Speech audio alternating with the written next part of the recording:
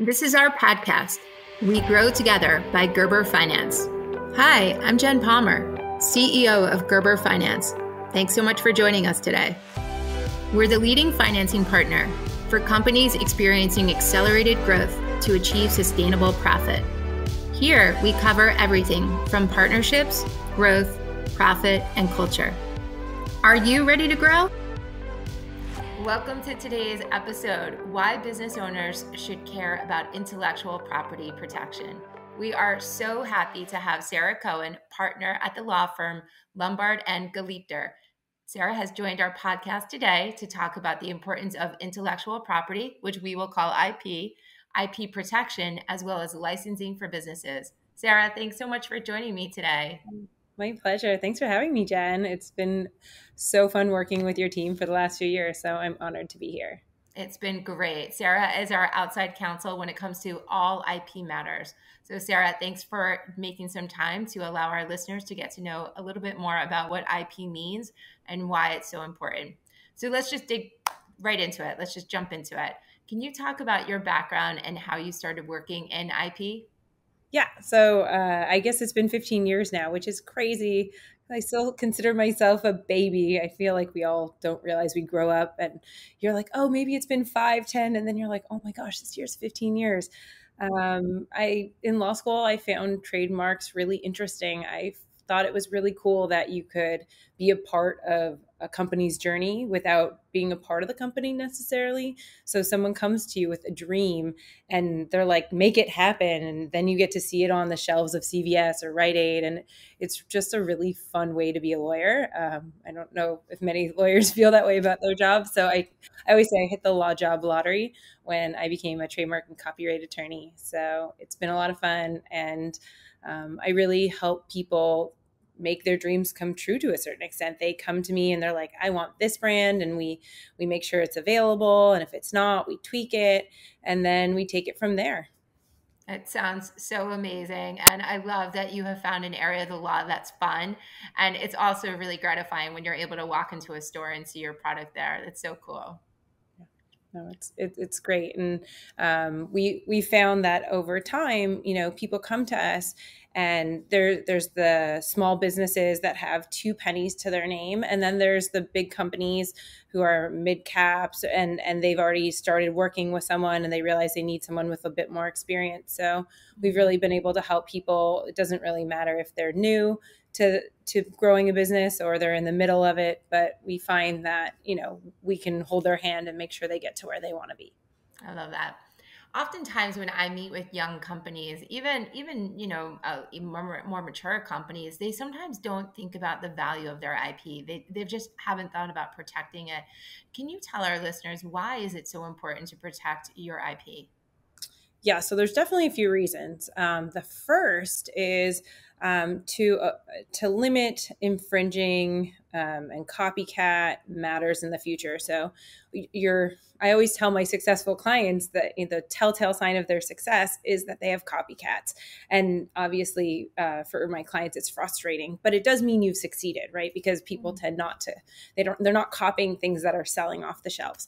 So we are really focusing in on the value of protecting your brand to stop third parties from trying to copy it where possible. The other aspect of this is a lot of people start a company with the aspirations to sell to a bigger company. And in order to do that, one of the first questions a bigger company is going to ask, or even a lender is going to ask, is, okay, show me your IP. And if you can't show them any trademark registrations or patent registrations, copyright registrations, they're going to be a bit weary of your business. They'll say, I see you have sales, but what have you done to protect your business? So that's why it's so valuable to protect your intellectual property, not just to stop infringers, but also when you're thinking about what's your end game. Are you trying to sell to a big company? Are you trying to sell worldwide? It's really important to think about those things. And you talk about copycats and infringers. So is it fair to say that if you protect your IP, that can actually help you accelerate your company's growth? Absolutely. So, you can, by doing so, you can shut them down quickly. If you haven't filed for anything and they come along, then you have to go ahead, file for it. Then you have to wait for it to register. So when you first start and you automatically are thinking, okay, well, I'm going to grow this company. I know I'm going to succeed. We need to protect ourselves at the beginning. And I always say to companies, it's cheaper to do it in the beginning, because if you don't, then not only are you going to be chasing these infringers in a more difficult and expensive situation, but you're also potentially going to have to fix errors along the way. So if you do the search, you make sure the mark is available and you start using it, great. You have this brand, consumers are going to identify with you. But if it turns out that you didn't do the search, the mark isn't available, now you have to rebrand. So now you have to spend money rebranding, re-educating your consumers, which is a huge waste of your time and money as a business owner. So if you can just start on the right foot, do the work in the beginning, it'll always be cheaper, more cost effective, and more successful for your business. Makes perfect sense. I mean, who needs any further distractions when you're focusing on, moving a company forward and helping it grow? You certainly don't need to have nuisance lawsuits to get other people to stop, copycatting you. That's, definitely frustrating. And in addition to the legal expense, there's all those intangible expenses that you just can't even quantify because of the distractions it brings into your business. Exactly. So, great advice. The time, the resources, you want your staff focused on growing your business, not dealing with depositions. Yeah, makes perfect sense. So we keep using the term IP, intellectual property. Maybe can we just bring it back to maybe where we should have even started the discussion, but can you maybe explain to our listeners what is IP and what kinds of IP is important to protect?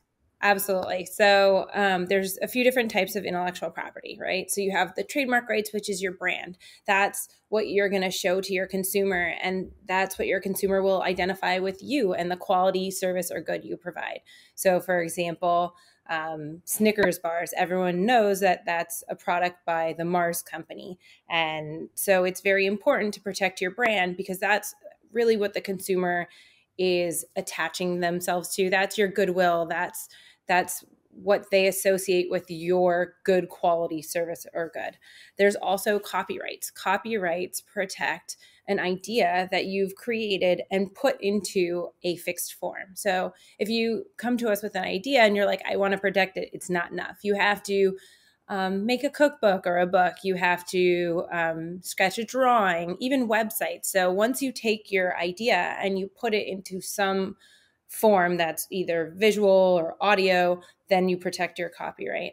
The last big carve out is patents, and those are for inventions. Inventions were typically thought of as, a typewriter or a telephone, but now patents are a broad scope.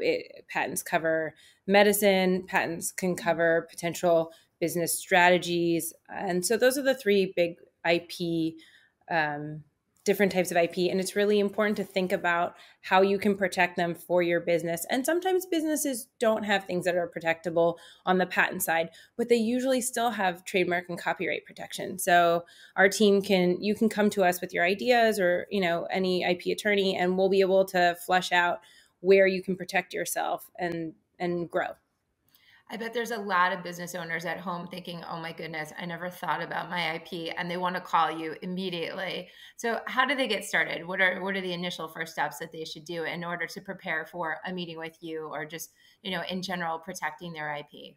Yep, absolutely. So we'll have a quick chat. We can, get a sense of what you're doing and, the initial thoughts of who we should pull together. I have a small team of 6, and we handle patents and trademarks and copyrights and also contracts, pretty much everything you need to get your small business or growing business going in the right direction. And so I'll pull together the relevant team players. We'll have a quick call. And then from there, we'll move forward and strategize. Okay, it looks like you need to start with your trademark applications. Are you doing business in the US? Are you going abroad? We can focus on, what markets and what intellectual property will help protect you and grow your business. So it sounds like you'll really take care of all the documentation needed. Is there anything else that the business owner should perhaps bring, or that you want to touch on as far as what the documentation looks like? A lot of new business owners get into a position where they're just borrowing documents. They'll go online and they'll take someone's privacy policy or terms of use. That's really not a good idea, because someone else's, even if they're in the same industry, is not going to protect you. And the problem is, now California has passed this consumer protection privacy law that really, you don't have to be a California business. You can be anywhere selling your goods and services. And that's the wave of what's going to happen in the US. You're going to see much stricter privacy policy. So it's really important that the documents you're using were drafted for your company and not just borrowed from another website or another company. And we can help you guys with that, whether it's an NDA or an independent contractor agreement, to make sure that the documents you actually have for your business protect you as a business. And I know it's not an overnight process to get IP registered. Are there certain challenges or setbacks that company owners should be prepared for? Yeah, on the trademark side, the trademark office, due to COVID, is seeing pretty big delays that we hadn't seen before COVID. So before, you would have about a year from the time you start to the time you register. We're seeing longer times now, which is even more important why you need to come to us so we can get going. The other thing is to keep in mind, when you're picking a name, to make it not just descriptive of your goods and services, because if it's just describing what you're doing, the trademark office is probably going to say no. But if you make it somewhat a play on words or something interesting, something a consumer wouldn't know exactly what it is, you'll be able to get better protection for yourself. You talked a little bit about how the pandemic has changed the process. What about IP in general? Have you seen any changes as far as valuation of IP goes, or anything else IP related from coming out of the pandemic? Yeah, I think you see a big delay on the bureaucratic, intellectual property side. The trademark office and the patent office were partly remote and partly in person beforehand. They had to go fully remote. And so we're seeing pretty big delays. And that, as a brand owner, can be very frustrating, because if you want to know that you can move forward, you want to do so safely. So there's that. But also, companies that have a bigger online presence are tending to be more successful on the valuation side, which is unsurprising, I think, in general. But I think it's going to be really important that you protect yourself in that class. So there's a class of services which handles online services. Businesses in the past might have only filed for the goods they were selling. So let's say you're a t-shirt company and you sold t-shirts.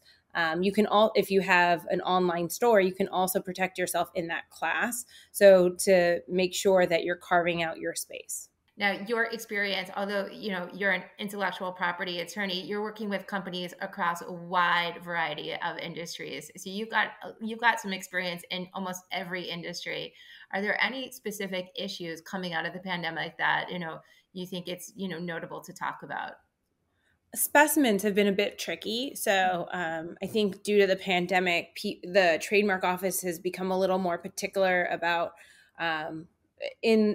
to get your trademark registration, you have to show you're actually selling the good or service. And so they're being a little pickier. So your website needs to if you're selling services, whether they're financial services or cybersecurity services, your website should pretty clearly explain what you do and how someone can obtain your services. I understand people for services typically don't want to put their pricing information on their website. That's fair, but you still have to make it very clear, that this is what you're offering, this is how to obtain it, because unfortunately the USPTO needs it very, for lack of better words, maybe dumbed down. It needs to be very clear what you're doing and how you're doing it for them to give you a rubber stamp and say, okay, this isn't just someone throwing up a website to pretend they're doing it to secure a registration. So make it easy for them. Make it exactly. The easier make it, the more clear your website is, the more likely your specimen will sell through and you'll get your registration. So we talked earlier just about, you want to make sure that you register early on because it'll save you a lot of money in the long run. But here you're saying, but you've got to have a real business, right? So you just can't do it before you actually have a business. So make sure you're in business, you're really selling, but don't wait any longer than that. Well, there's actually an interesting caveat. And yes, to get the registration, you're right. But to actually just reserve your rights, essentially. So if you come up with this business, but you don't have capital, you're waiting for your capital to come through, or you're still trying to produce the product, you're stuck in manufacturing given COVID, what we can do is, while we can't get you a registration right away, we can still file your application, and the application will serve as a placeholder. It will tell the world that you, in fact, are going to use this mark, and you just need to eventually start selling the good. And it buys you a few years to do so. That makes perfect sense. So, if companies, business owners are thinking about doing this in the beginning, I know sometimes they're worried just about the cost associated with building a portfolio. Do you want to just touch on that for a bit? Absolutely. So the cost on the trademark side actually isn't terribly high. To do searches in the US for a mark, it would be about $575. And then when it comes time to prepare and file the trademark application, that will also be $575 plus the government fees. So we're not talking about exorbitant amounts of money, right, to get that initial protection. At some point you might decide, okay, this business is a success. I want to file in Australia and Canada, the EU. We can handle that for you too. And, that will obviously entail a bit more expense, but by then you'll see your business growth trajectory, understand what you need to protect. But to get that initial protection in the US, we're not talking about a substantial amount of money, and that will go a long way. That's great advice. Before we wrap, any other advice that you would give small, rapid growing companies who are just starting out? Yes. Do your due diligence. Start, if you don't want to, call us. That's fine. There's no judgment. There's no question that's too stupid. People ask me all the time, or they'll say, this is a dumb question. I'm like, whatever dumb question you come up with, I promise I've heard something worse. So it's okay. Don't be shy, but also, spend some time poking around online before you come to us if you want to, because it'll save you time, money, aggravation. Sometimes people come to us and they're like, oh, I love this. And then I look at it online and there's someone that has the same exact mark doing almost the same thing. And that'll save you time and money as a small business too. Well, and I can, attest to people have asked you dumb questions. It's certainly me, and you have the most patience. So thank you for walking us through, the most dumb questions, and of course, also handling the most complex matters. You are just such a pleasure to work with, and you make our life easy, and you give us that protection that we need, but most importantly, that our clients need as well. So Sarah, thanks for all of your time and energy over the past several years, including today. I think this was such a great conversation, and I know our listeners are really going to benefit from listening to your advice today. Thank you. It was a pleasure to be here. And if anyone has follow-up questions, never be shy. Oh, thank you. Well, we always wrap with our growth tip of the week, and this week it's easy. Sarah gave us such great advice today, but one of the things that she talked about really hit home. Invest in your IP early, because it's absolutely critical to keep your business growing. You want to continue on that growth trajectory, and this will help you fend off any of the copycats. It will also be less expensive if you do it early. Again, great advice today. If you have any questions for Sarah, please do reach out to her. And if you have any questions for me, you can reach me at info@gerberfinance.com. Thanks so much for listening to our podcast today. Please remember to rate, follow, and subscribe. Have a great week.